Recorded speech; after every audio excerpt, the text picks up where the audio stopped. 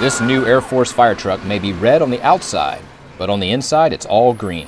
Environmentally green, that is, thanks to new idle reduction technology, or IRT. The idle reduction technology lowers the truck's emissions output by utilizing an auxiliary power unit to run all the necessary power equipment and lights and all that while we're on scene. Dispatch Engine 8's on scene, building 324, establishing medical command.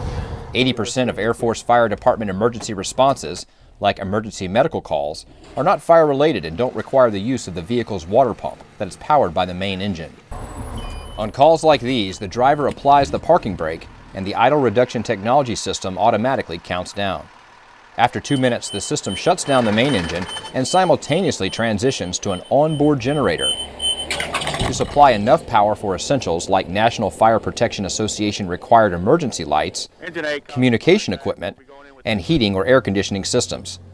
This saves wear and tear on the main engine and dramatically reduces fuel consumption.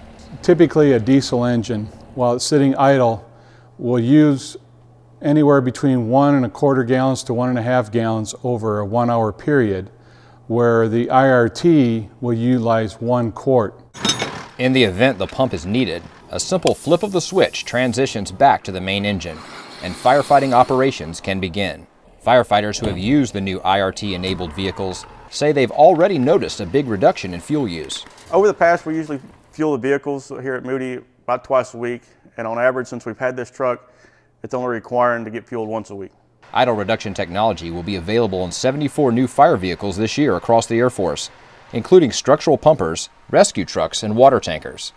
This means a green fire truck may be responding at your base soon.